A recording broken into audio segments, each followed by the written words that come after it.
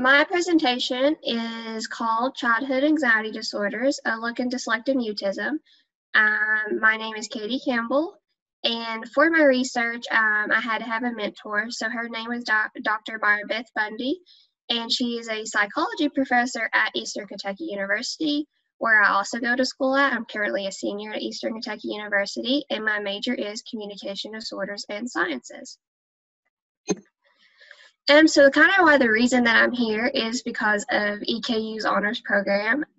So the students enrolled in the honors program must complete an undergraduate thesis on a topic of their choice. It can either be creative or a traditional thesis. I chose a traditional thesis. The first semester, you have to prepare for the thesis, which involves researching and getting your IRB approval. So the second semester is actually writing your thesis and working with the faculty mentor and presenting your research findings to an audience and anyone can come. So it's actually a really interesting program, and I'm glad I got the opportunity because now I'm here. So I like to start off with a quote that I think is really important when talking about communication. So communication is not only the essence of being human, but it's also a vital property of life. I find that a lot of the times we take communication for granted. Even as babies, you know, we cry as a reflex to get food, or, you know, we're uncomfortable. So I feel like it's something that we need to be reminded to be grateful for. And so it might, you might be wondering why I chose the topic Selective Mutism. So in the childhood development classes and the early intervention classes, we're taught that child development can be impacted in multiple areas, such as language and speech, motor, cognitive, social, emotional. If these needs are not met, then the child's development can be impacted in a series of ways. So without socialization, so like someone with selective mutism, if they're not speaking in certain situations and they're not socializing, their language and speech may be impacted, their motor skills may be impacted because they're not getting experiences through play with peers and they're not speaking. Cognitive can be impacted, social and emotional can definitely be impacted because they're too anxious to get out and speak. So they may become frustrated, and a lot of the times parents can get frustrated too because they think that their child's not meeting, I guess, their behavior standards. When in reality, a child is just really frustrated and doesn't know how to process their emotions. Also, I had a personal interest in selective mutism because I remembered as a child, I was very reserved, and I remember a lot of the times that my parents would get frustrated because I wouldn't speak in certain situations where I was expected to speak. So whether that was at a family get-together or at school sometimes, like a parent-teacher conference, I would try to hide away and not speak. And they would get frustrated because, you know, they didn't understand why I was doing this. And so this led me to realizing that there's little to no research completed regarding selective mutism. So that's why I chose to research this topic. So you may be asking, what is selective mutism? And I really like this definition I found in my research. It's this author puts it as someone who systematically refrains from speaking in some settings where speaking is expected. And most of the times this is found in school settings. A teacher will report that a child is not speaking when called on in class, and they may think that it's a behavior issue whenever in reality the child is just too anxious to speak up. So the DSM-5 criteria for selective mutism starts out by saying that the child shows consistent failure to speak in specific social settings in which there is an expectation for speaking, example, at school, despite speaking in other situations. So they may be chatty at home because they're comfortable at home with the parents, but whenever they get into a school setting, they may be too anxious to speak. Another criteria is that The disturbance interferes with educational or occupational achievement or with social communication. So the educational aspect is that it can affect their academic performance, occupational achievement. They may not be getting their life experiences, going out and playing with peers and motor skills. And then with social communication, it can be slightly impacted if the child kind of freezes when they're spoken to, or kind of like a blank expression on their face. That can kind of lead clinicians to believe that it's maybe a deficit in the social communication aspect of communication, which could also be called a pragmatic deficit. So the third criteria is that the duration of the disturbance is at least 1 month, and it's not limited to the first month of school. I kind of found that interesting because I'm sure a lot of kids are really nervous the first month of school, and it takes them a while to warm up to the teachers. So that could be maybe the kids who never quite warm up after months of school maybe need to get some assessments and see if this is an anxiety disorder. So the fourth criteria is that the failure to speak is not a lack of knowledge or comfort with the spoken language required in the social setting. It's more that they're just not using it, and they know how to use it.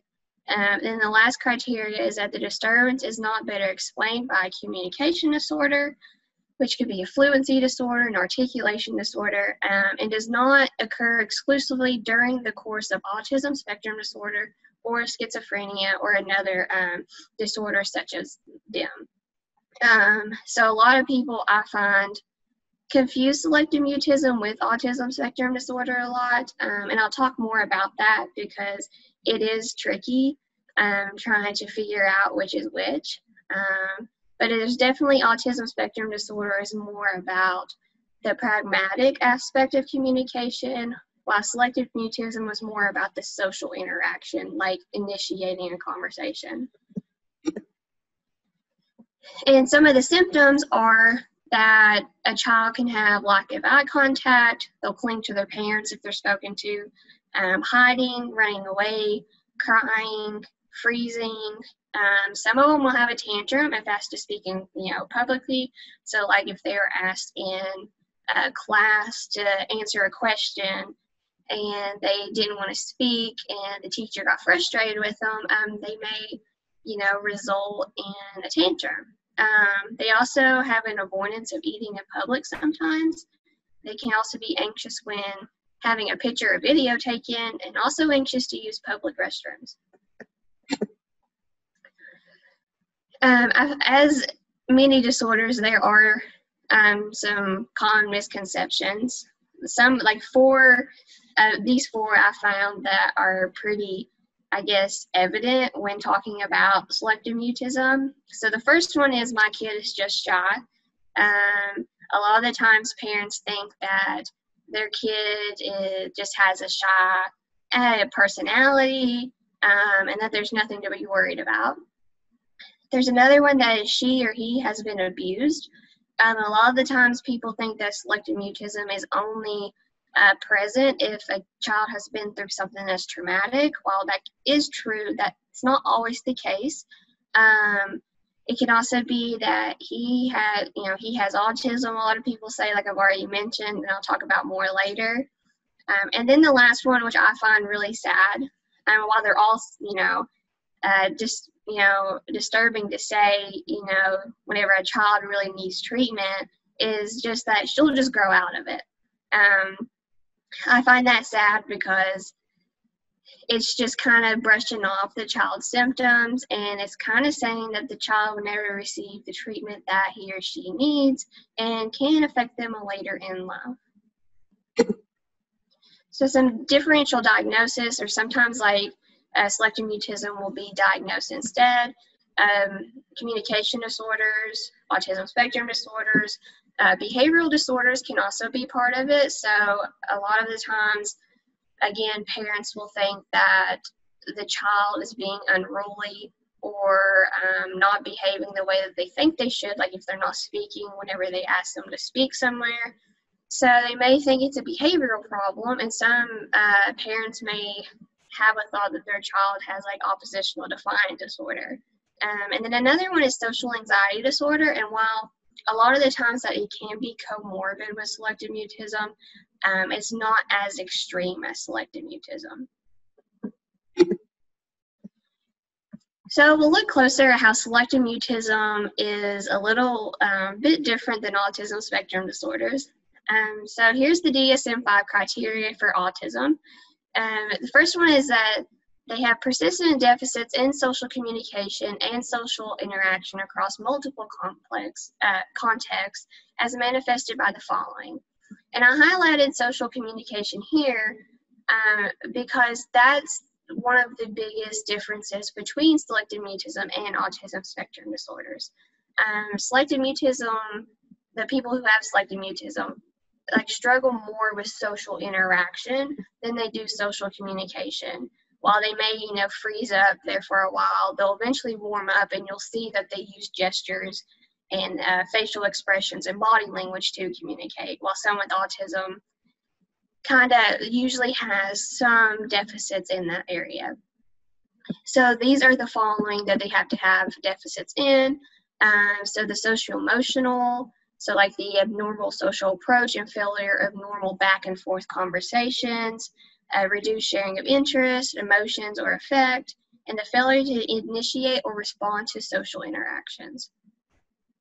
And then next is that they have deficits in nonverbal communicative behaviors used for social interaction, ranging, for example, from poorly integrated verbal and nonverbal communication. And then it goes on to say to have abnormalities in eye contact and body language, which is something that I said that, the kids with selective mutism may have issues with at first, but they'll usually warm up and start using that area of communication. And they also may have deficits in developing, maintaining, and understanding relationships, ranging for example, from difficulties adjusting behavior to suit various social contexts. So imaginative play or making friends, or they may just not want to make friends. Most of the time, a child with selective mutism may want to have friends. They're just too anxious to put themselves out there and start the conversation to make friends. And then the second criteria for autism is that they have restricted repetitive behaviors. And then you can go on to see that they have stereotyped or repetitive motor movements, insistence on sameness, highly restricted, and you kind of just don't see that with selective mutism. It's more with autism spectrum disorders. But last, it also says that they may be hyper or hypo-reactive to sensory input, and sometimes the sensory processing disorder may cause selective mutism because maybe the child doesn't know how to respond to so much stimuli being thrown at them, but it's usually not as extreme as someone with autism may have, because they may, as it says here, excessive smelling or touching of objects, visual fascination with lights or movement. With selective mutism, it's more of a overwhelming input, and they don't know how to respond to the stimuli or tell someone else what they're feeling. So it can cause them just to have, that anxiety disorder that makes them not want to communicate. And then the third one is that the symptoms must be present in the early developmental period, which is true for selective mutism, kind of. Selective mutism can be like a disorder that happens at any stage, so it's not really has to be present in the early developmental period. And then symptoms can cause clinically significant impairment in social, occupational, or other importance areas of functioning. And while that's also true for selective mutism, but lastly, it says these disturbances are not better explained by an intellectual disability. So selective mutism most of the time isn't because of an intellectual disability either. It's more just the child just has this anxiety disorder that makes them not want to speak. And then again, like there's like kind of this up in the air type of thing that's like, is selective mutism a anxiety disorder? Is it a communication disorder, or is it both? So in my understanding that sometimes selective mutism can be comorbid with a communication disorder. So the child may have a fluency, an articulation, a phonological disorder, or a language disorder. So if you think about if the child has a language disorder, they may not feel as if they can understand or express their thoughts as much as their peers can. So that can cause them to be anxious and not want to speak up. But I think that selective mutism is more of an anxiety disorder and not really a communication disorder. So I gave an example to try to like make it clearer. I said a child can have an articulation disorder due to a cleft palate, but the anxiety disorder permits the child from speaking because he or she is aware that he or she has a facial anomaly, and that makes them not able to really speak the same as their peers. So they know that due to their cleft palate, that they don't sound the same. And, you know, they may be getting bullied, they may be getting made fun of, and so that can kind of make them not want to speak anymore and anxious to speak, so they may develop selective mutism. And where there's no, like a lot of research for selective mutism, there's no like definite cause of it. So these authors that I found kind of split them up into 4 areas, so possible causes, and I kind of like the way that they did split it up. So first they said, you know, that it could be genetic, that the child could have a genetic predisposition to an anxiety disorder, and that, you know, that may be the reason why they may be an anxious child and develop selective mutism.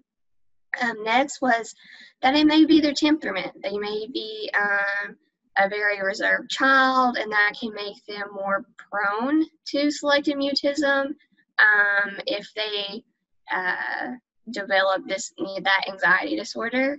And then the environment, which I found is a big impact on probably a lot of mental health disorders. A lot more children who come from families who have left the country, left their home country, and are learning the English language, or we call them English language learners, sometimes will have a silent period whenever they're learning the language, and they won't feel as if they are, I guess, fluent enough to speak to other peers in their new environment, and they just may be nervous to, you know, they may mess up on the language and can just cause them to maybe develop selective mutism. And then 2, a lot of children who come from immigrant families are much more likely to develop selective mutism because it's can sometimes be scary to come into a new environment and not to expect what's going to happen next. And then also too, just an environment that is healthy and the family wants to, you know, push the children, like help them, can really help out kids with selective mutism. And then on the other hand, if there's, you know, there's a likelihood that a child with selective may develop selective mutism if the family's going through a divorce or a hard time. I just think that environment has a lot to do with selective mutism. And then last was the neurodevelopmental issues. So I mentioned cleft palate, which may be something that happens in utero, and the child, you know, has the cleft palate and knows that they're different than their peers and can cause some problems in school and can cause them to not speak. And also too, like if a child has a language disorder, like I said before, that receptive and expressive language issues may cause them to be reluctant to speak and just get frustrated and kind of just shut down and not speak at all. So I was interested in my research at who can really treat this disorder. And so I thought the two clinicians that I thought would have a lot to do with this disorder was a speech language pathologist or a clinical psychologist. I was personally interested in speech language pathology because that's the road that I'm going down for a future career. And then my mentor, being the psychology professor she was interested to see if clinical psychologists are the main person to treat this disorder too. So I kind of just laid out the roles of the SLP and the clinical psychologist. So the clinical psychologist is more about diagnosing or evaluating mental and emotional disorders of individuals and administering programs of treatment, interviews patients in clinics, hospitals, and other settings and studies medical and social case histories. While the communication disorder sciences person or speech language pathologist is going to be working more to prevent and diagnose and treat speech, language, social communication, cognitive communication, and swallowing disorders in children and adults. So the social communication aspect is more of a speech language pathologist job in that pragmatic field. But a lot of the times, like I said before, children with selective mutism don't really have issues with the pragmatic area of communication. At first they may seem to, but they definitely, a lot of the times will just warm up and through therapy begin to show that they do have facial expressions, gestures, joint attention, eye contact. So some potential therapy techniques, while again, there is not a lot of research on selective mutism, I found that these were the most, I saw these the most through my research coming up from journal articles and studies. So the applied behavior analysis could be used for selective mutism, and I thought that the AB model can be used to show that what happens before their behavior. So the child can be, it can be brought to their attention that they get asked a question in class, and because of that, their behavior is not speaking. So that could be a start of therapy, bringing it up to their attention that this is where they get nervous, or this is what causes them not to speak. Another one is stimulus fading. So an example of that is a child is with a parent, and slowly the parent lets the new conversation partner, which would be the therapist, join until the child does not rely on the parent to be present in new social settings, which would most likely be the therapy room. Another one would be shaping. So providing praise or positive reinforcement whenever the child points to something, then whispers until they speak comfortably in their new setting.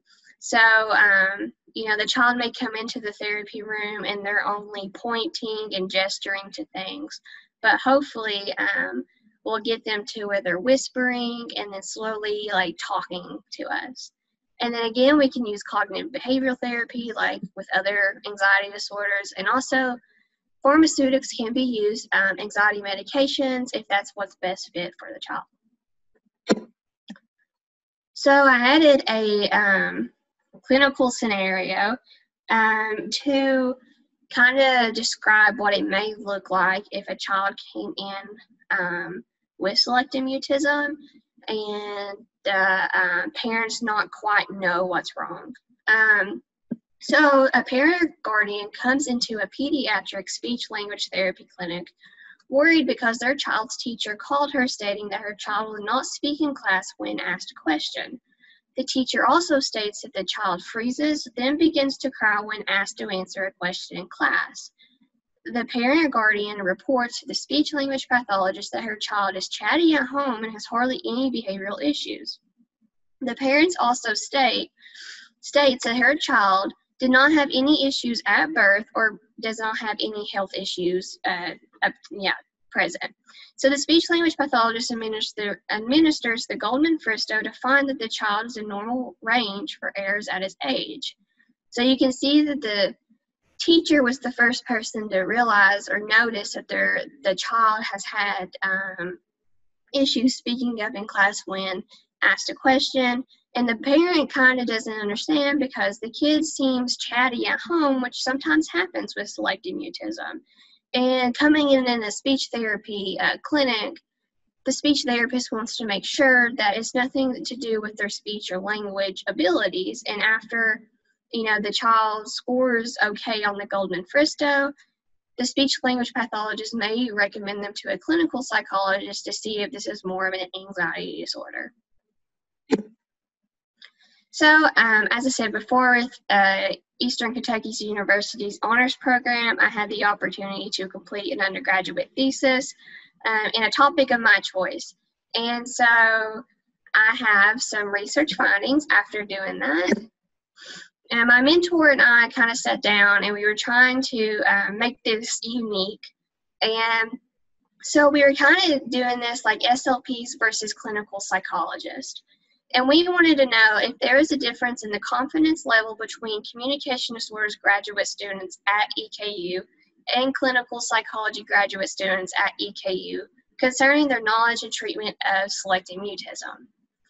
And we picked graduate students specifically because we wanted to see if our programs were teaching selective mutism and if it's something that needs to be taught more in pre-service programs. So our thesis or hypothesis was that both future SLPs and clinical psychologists have little to no experience treating selective mutism because it was such an under-researched topic. And our purpose in doing this was that we found that children with selective mutism are very few in number. And we thought that could be because, it's not something that a lot of people know about. So these kids may be getting diagnosed with social anxiety disorder or another disorder that isn't quite selective mutism. And also too, in general, the population, 1 in 200 children are inflicted with selective mutism. And that, again, there are so many misconceptions that prevent them from never getting the treatment that they need. And that can affect them later in life, whether that's finishing school, going to college, and maintaining a job, or just a happy life. And again, selective mutism can affect school performance and possibly affect development in those areas of development that I talked about: speech, language, motor, social, emotional. And that social skills are important for school-age children to adults. So if children are not getting out, socializing, making friends, then that can cause them to have, a lot of issues later in life. So to start out, we kind of built a little survey to give to the graduate students. And what's kind of neat about this is that we found a thesis from a past individual who at Eastern Kentucky University who surveyed speech language pathologists only in the schools. And so we wanted to take her survey and kind of make it unique in saying that giving it to the graduate students to see if our programs are teaching it. Rather, she already gave it to school-based speech pathologists who have already graduated. So we had 6 questions that were Likert scale questions. They're rated 1 to 5. And they said that information about selective mutism should be taught more often and in greater depth in college/university SLP training program or clinical psychology training program. And the second one was, I feel that treatment selective mutism is within my personal scope of expertise. And then third, I have located adequate resources for referring a child with selective mutism to professionals within my community. And then we also had 5 multiple choice questions, and I've listed some of them here. They said, have you ever provided services to a child with selective mutism? And then which of the following best describes the population of your work location? And then third, have you ever attended a course or workshop focused specifically on selective mutism? And our methods of doing so was that we surveyed both graduate cohorts, clinical psychology and communication disorders and sciences, from EKU using SurveyMonkey under IRB approval. We compare the averages to see if there are differences between the groups when providing therapy to children with selective mutism. And then we compute a statistical t-test and chi-square test to see if one graduate cohort is more confident or has more experience in treating selective mutism. So here are our results. So the question was, have you ever provided services to children with selective mutism? And something weird about this question was that there are 28 respondents to this question, and then the rest of the questions, there are only 27 respondents. So someone must have took this survey and only answered number 1. But it shows that only one person said yes, they had, and then 27 people said no, they have never provided services to children with selective mutism. Then second was, have you ever attended a course or workshop focused specifically on selective mutism? 5 had said yes, and 22 had said no. And then the third question was, approximately how many children with selective mutism characteristics, past or present, have you encountered in your professional practice? So 20 said 0, and 7 said 1 to 3. And then we also asked a question kind of about demographics. Which of the following describes the population of your work location? And you can see that a lot of them were in a small town or a large town. There really wasn't any large cities, or it was mostly small towns. So that could also have an impact on our research, because they may just have less children that they're providing therapy to, given that they're in a smaller town. So on the clinical psychology side, there were 22 respondents to this survey, and so 4 had said yes, they have provided services to children with selective mutism, and 18 said that they had not. The second question was, have you ever attended a course or workshop focused specifically on selective mutism? 1 said yes, and then 21 said no. And then this one was kind of interesting. We asked approximately how many children with selective mutism characteristics, past or present, have you encountered in your professional practice? 14 had 0, 7 had 1 to 3, and then there was one person who said they had 4 to 6 children with selective mutism that they've encountered.